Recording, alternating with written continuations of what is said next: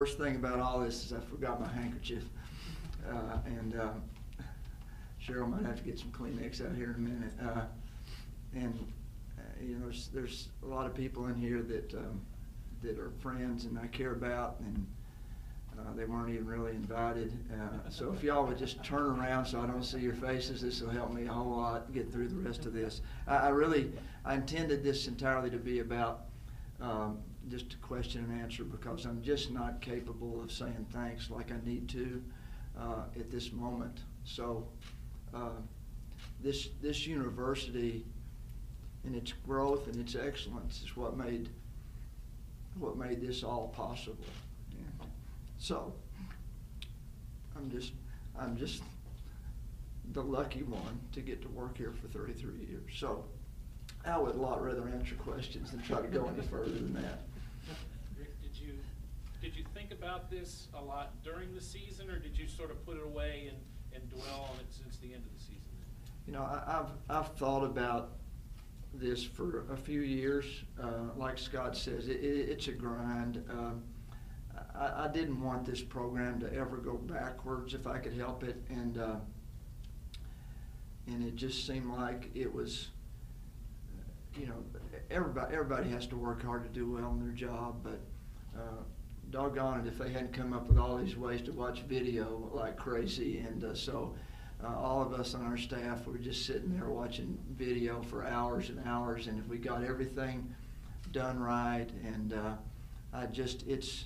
it's just time. It's just time. I am ready to not try to win the next game. This is sort of the best way to put it.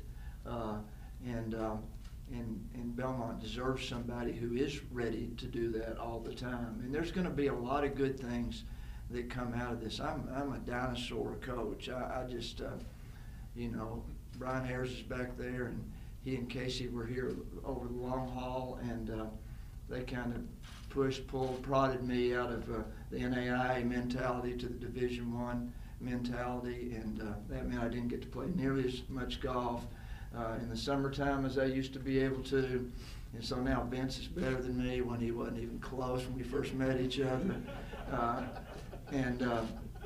I've got some catching up to do. Rick, how much did getting the NCAA tournament win play into this at all, if at all? Probably not at all. And I guess my default position on this year was that it was probably going to be my last year, but I think it was foolish to say for sure that it was, because you do need to get away from it when it's all over and not make the decision. Most years I would have retired at the end of them for about the last 15, I think. This year I might have really chosen to stay because of this team that played so well at the end of the year and so much was accomplished, but in either case, you just back off of it a little bit and get the big picture. And I'm ready. It's the right thing. I think it's the right thing for the school, actually.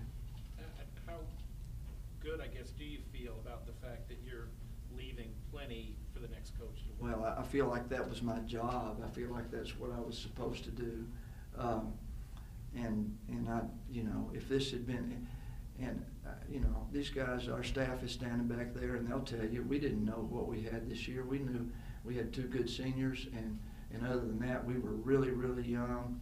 I told the team this morning I wasn't sure we'd win 20 games, and that sounds, we won 27, so it sounds like that's silly, but completely felt that way. So I feel so much better. It's kind of a perfect storm for me personally that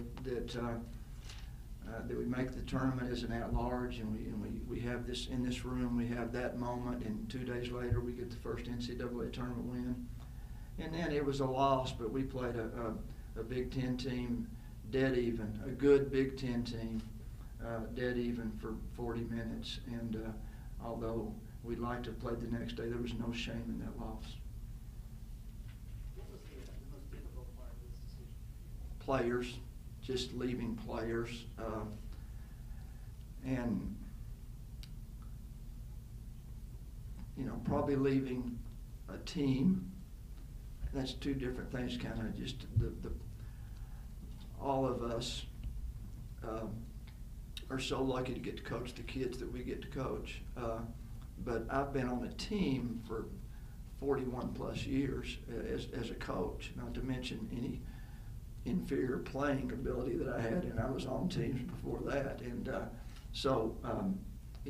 that's not going to be the case anymore, and that's a pretty significant part of my life, big time. So you gathered them this morning. How did that meeting go? Were they surprised to do it? I don't think they were a real surprise. You guys have been asking too many questions. Joe, you started the whole thing, so why are you asking that question? And I'm just a little too naive and lean toward not misleading people that I probably just gave you all kinds of rope to keep asking the question. Steve Lehman tried to get it out of me last night. I don't think they were surprised because they'd even been asked the question and they'd heard. But I don't think they knew. I think we did okay getting to that point this morning where they didn't know, and that was the most important part of all this to me. How much, if at all, will you be involved in choosing the next coach? You know, that's I'm defaulting. I'm giving that responsibility up. If Dr. Fisher and Scott want to discuss that, then I'm happy to. But I've got no right to that. This program obviously means a lot to me, but I'm the one that's walking away, and it's in good hands with those two. Back to the players, Nick told me in Jacksonville that he would try to talk you out of it. Was there Nick Muszynski? Yeah. After all the times I yelled at him this year, he said that. I need to go give him a hug. How did they take it? I mean, Yeah, was there any of that? I mean, No. Sadly to say, there was no one trying to talk me out of it. Come to think of it, it's just been a whole lot of congratulations and good riddance along the way. Dr. Fisher gave me the opportunity. To stay. Sure. We were going to have to negotiate, but he was maybe going to give me one more year.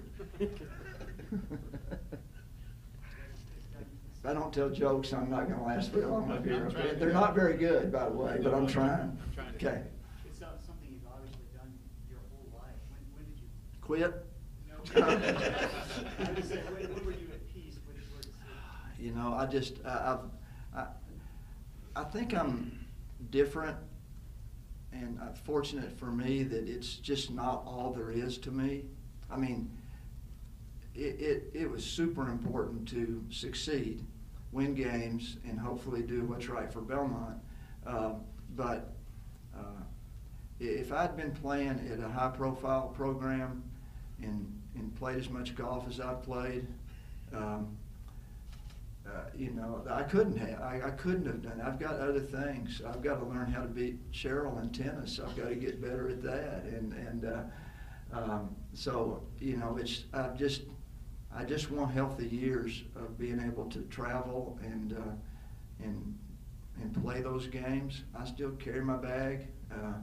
I can still get around. Jim Seabury thinks he could beat me in tennis, and I'm sure he could actually, but I'm going to talk a good game till he does. And anyway, I'm going to be okay, I guess is what I'm saying. I think without what I've done my whole life, and I think there's just a lot of people that's who they are, and that's almost all they are.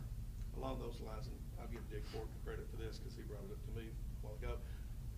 Any interest in NCAA selection committee, doing anything with the NCAA going forward? Well, I think anybody that's ever been in this game would volunteer to be on the selection committee for the tournament.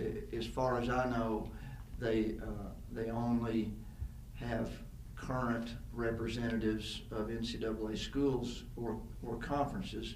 Commissioner DeBush could tell that, and I don't think they've ever had even a former coach, unless maybe a long time ago they were and became an athletic director. Lee Fowler comes to mind, a guy who coached at one time, but he was athletic director. So I don't think it's made up that way.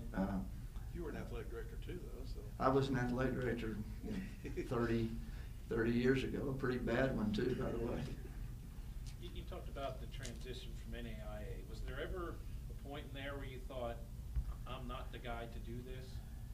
Yeah, when Dr. Fisher got here and saw a couple of really bad games that we played, I was pretty sure that I was in a lot of trouble.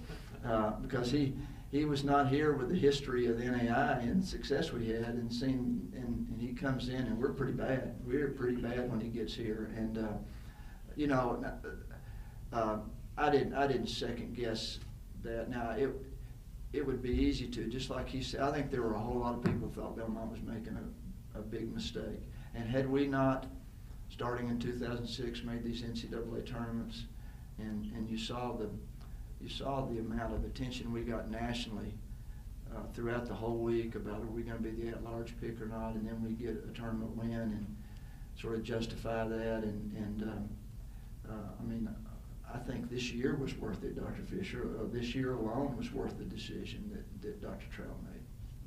What are you most proud of?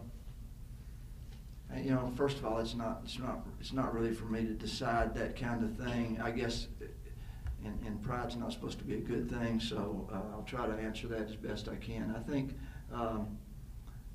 I think succeeding in the wins and losses and championships and that sort of thing without,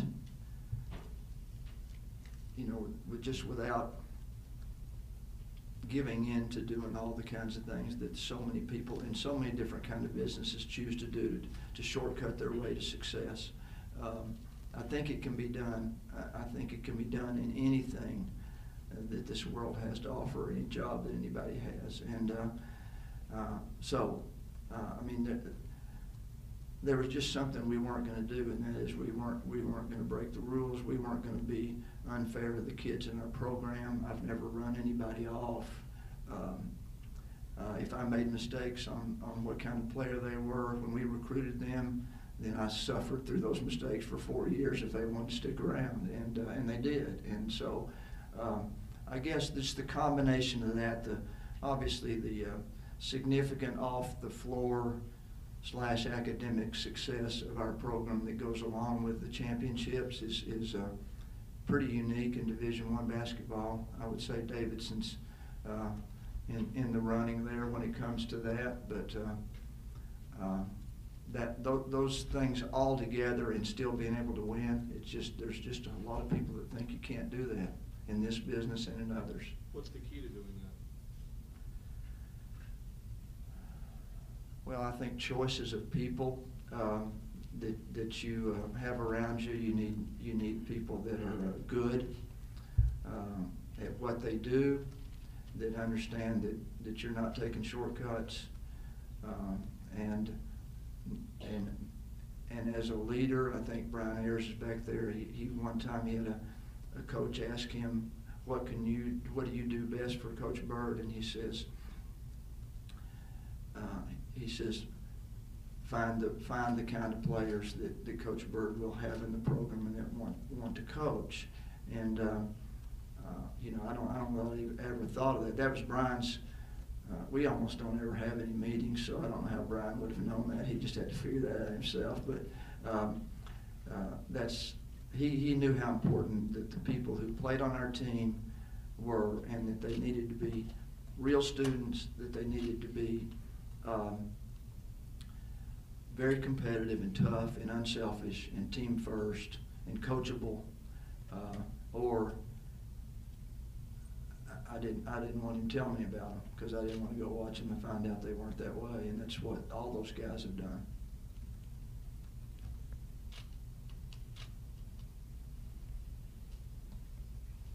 Not as hard as I thought it was going to be if we don't have any more questions. Vince, you got any questions back there? Thanks for being here, you guys. Appreciate it a lot. And you know, you folks, and I'm not sure any of you folks would have been here 33 years ago, but the media, Mike, I guess, the media has been great to us, and you know, it was easy for me to come at it from a different perspective because my dad was a sports writer, and I know both sides of it, but I appreciate the treatment we've received, the fair treatment we've received. and hope that you felt like it went both ways. So thank you all very much for everything. Okay.